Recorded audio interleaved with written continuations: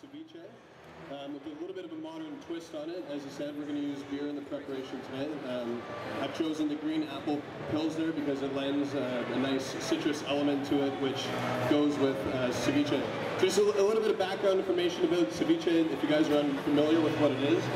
It's a popular seafood dish native to the coastal regions of the Americas, especially Central and South America. It came to the United States in the 1980s and has become quite popular since then. So basically it's a method of cooking traditionally fish, most commonly sea bass, using citrus juices to actually denature the protein. So there's no heat involved at all, it's actually using the acid in the citrus fruit to cook it. So traditionally using fish, depending on the type of fish, obviously you want it to be very fresh because you're starting with a raw product and you're only using acid to cook it, right? So traditionally you would marinate it for about 3 hours probably in the refrigerator.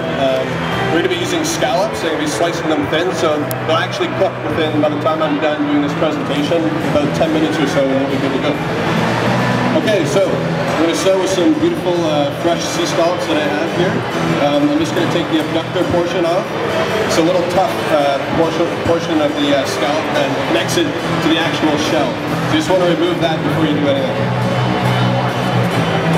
Sometimes they'll be off, but just make sure you check and make sure you get it off because it's not nice to eat.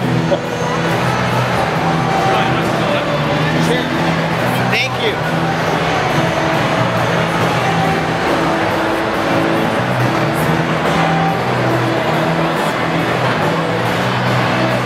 Okay, so we have those off. I'm just going to slice them nice and thin.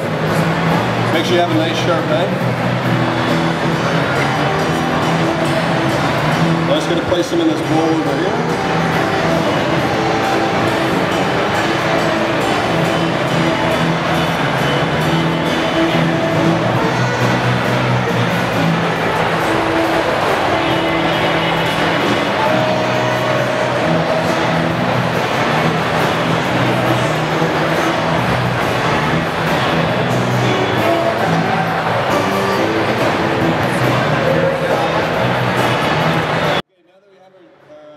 Nice and sliced, we're going to start to add the citrus to the marinade. So we're going to start with some zest, add some fresh lemons, limes, and a little bit of orange. So start with a bit of orange. When you zest, make sure you only get the top layer of zest in. You don't want to get any of that white stuff in there. It'll get very bitter.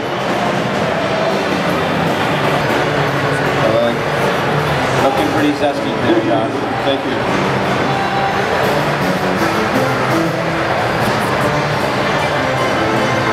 Who thought zest could cook, eh? Needs more beer yet. Come on, drink. Let's go. Chug, chug, chug. We got more beer coming. That should be good for the zest. I'm not going to juice some. So when you juice any citrus fruit, I just give it a little squish on the bottom, loosen up all the fibers inside. It'll make it a lot easier to get all the juice out. Cut it in half. I use this handy little wooden device, costs about $5. One of my favorite tools in the kitchen. First you buy seedless oranges, right? That helps. Don't be chewing on seeds in between the scallops. It's not fun. Should I grab a lemon? We'll do 3 limes. I like the way he rolls his fruit, eh?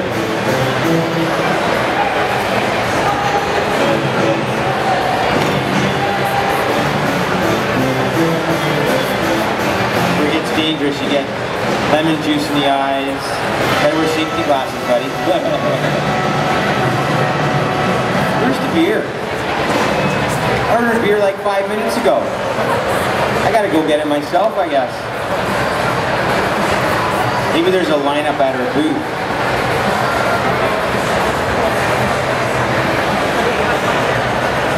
Where are you, Okay, John? so we're good for our citrus portion. Okay, now this is where it gets a little different. I'm going to add just a little swig of the green apple beer. You didn't get any? It's also going to help in the cooking process as well.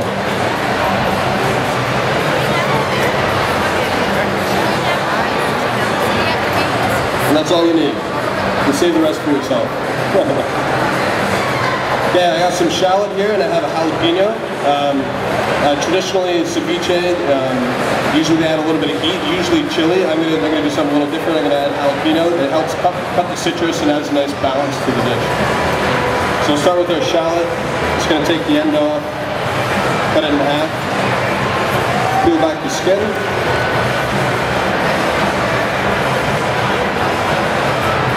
I'm gonna use half of the shallot.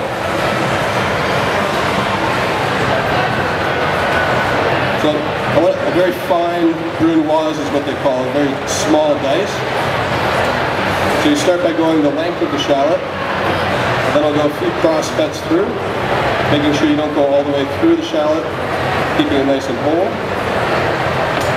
Get rid of all these little loose portions, and then just straight across, and you'll get nice, fine brunoise.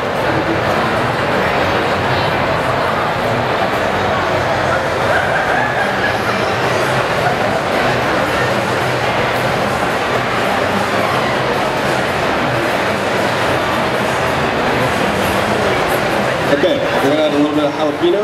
I'm actually going to take the seeds out, just to dumb it down a little bit. I don't want it to be overly spicy, I just want it to help.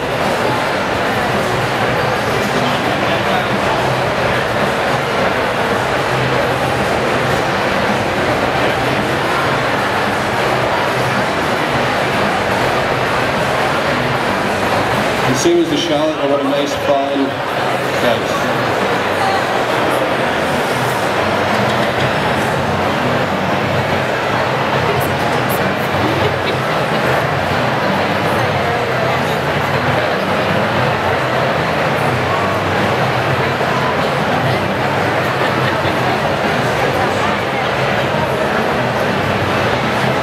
I wish I could cut like that. Hey, where'd you get that? What? What kind of beer is that? Maple porter. Anybody want any maple porter? And it ain't for your pancakes, let me tell ya. It'll put hair on your chest, that stuff. Okay, so we have our jalapeno in there, our citrus juices, our green apple beer, our scallops, and our shallots. I got some beautiful cilantro here. Just going to give that a nice rough chop, and we'll add it to our mixture as well. Gives it a nice fresh flavor, really blends well to ceviche. Josh, you ever cut yourself cutting? Absolutely not. Good, alright. Don't want it to happen now either. Imagine, you know, got that red stuff on the scalp, don't look good. Okay, they're going around with maple porter now. Anybody want a maple porter, put your hand up. So you don't want to beat the cilantro, you'll start bruising it, so just a nice rough chop. So I have this nice radicchio here, it's a bitter green. It's also going to help bite cut back the bite of the citrus. So I'm going to take a little bit of it, I'm going to add it to the ceviche. It's going to do a nice little chiffonade. It's also going to add an element of crunch too.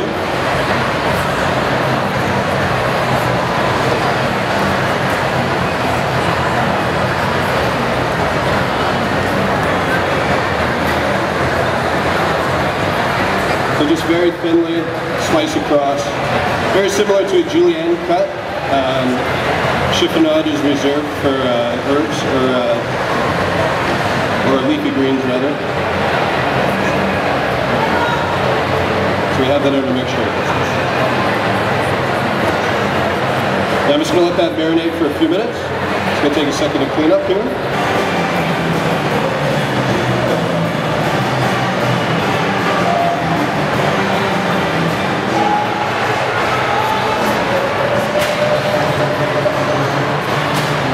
So you do a couple lemons.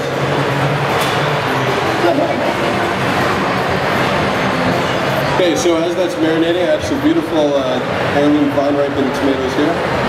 If you can't find heirloom, regular vine ripened will work as well. Always check your local farmer's market. That's where I like to go shop and get nice stuff. It's also good to support your local farmers and try to keep things sustainable.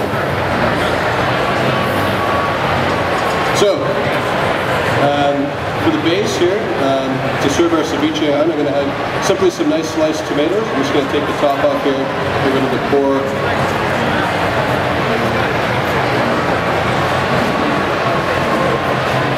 simply just going to slice these down.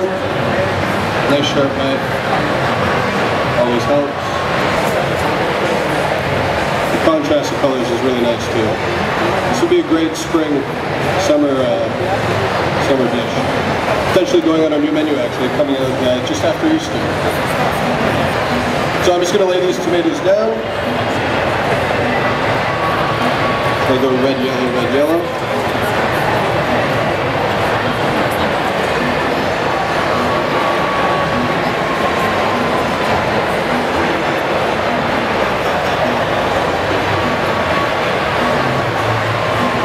Take a bit of our radicchio here.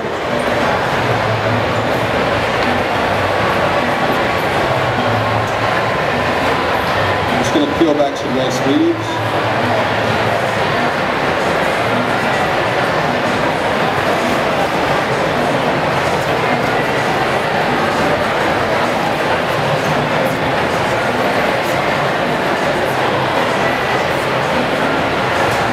Also, I have some blonde frisee lettuce, one of my favorites.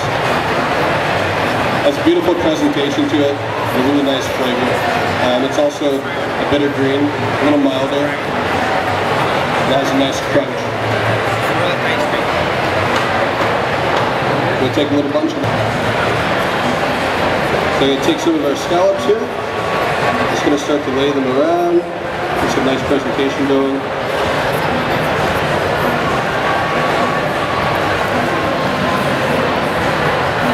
This would be great to do on the patio, have a bunch of friends over.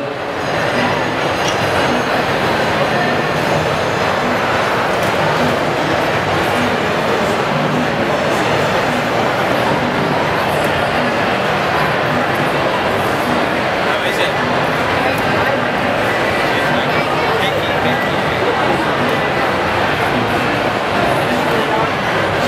Some of my juice.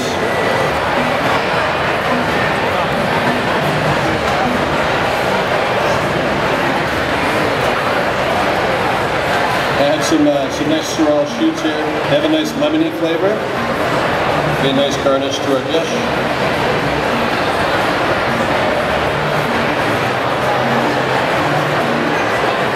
Alright, that's scallop ceviche. Doesn't that look amazing? So as I said, we're at the show. We're doing banana bread pudding. We also have some clam chowder going. Clam chowder is awesome, so check us out.